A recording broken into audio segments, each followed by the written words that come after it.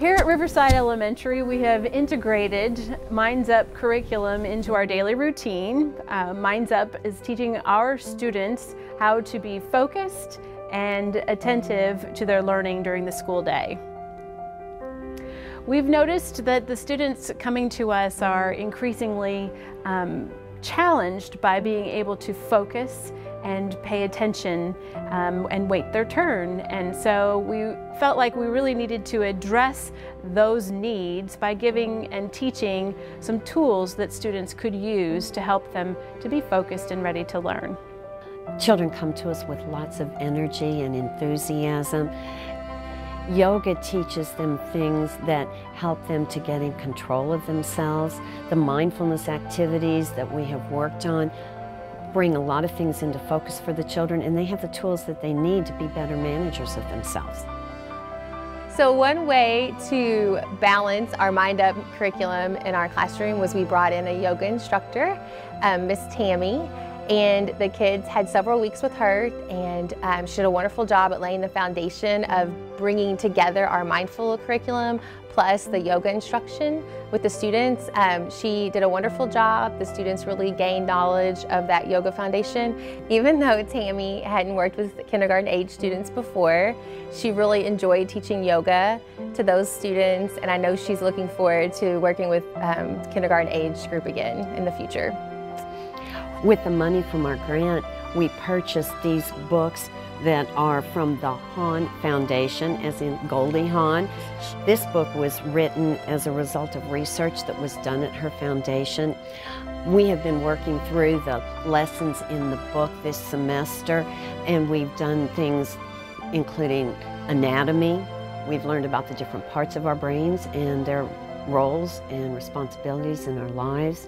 We're teaching the kids these tools, and other teachers in the school are seeing them with their doing their yoga practice, or they're seeing them and the effects of taking that mindful breath, and they're asking our kindergarten teachers, what is it that you're doing? What are you teaching them? Because they can see it's such good stuff that our teachers are then putting those things into practice with their own adult selves, and we have parents that have their kids are coming home to them and teaching them some of these strategies, and the parents then are wanting to know more and saying how powerful it is for their child, not just in school but also outside of school. When you transition, sometimes the children have a harder time being centered and focused. Take for example, coming in from recess, the students are kind of hyper and very active. When we come in, we usually go straight into math. So it's been nice to have the mindful curriculum to do a short breathing activity where they're able to calm their bodies and their brains.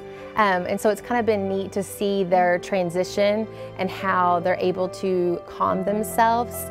I've seen less students be impulsive. I've seen them kind of stop and be able to calm themselves and refocus. It's really easy for us now with teaching the vocabulary of being focused and being mindful. They're able to understand what we mean by that and our expectation. So if they're somewhat off task, for instance today during reading they were off task, and I just kind of stopped and sat down, and I said we're going to take a few minutes to focus ourselves and recenter our brains, and it was 2 minutes and it was great, and we went right back into our lesson. And so it's kind of helping us with our academics, with them knowing how to recenter themselves and become focused and use that mindful breathing. Even with just taking a moment to stop and take a focused breath, that will save us so much instructional time in the end, because it refocuses. An entire classroom can be refocused in just less than 30 seconds with a mindful breath. That mindful breath gives them a chance to just think before acting.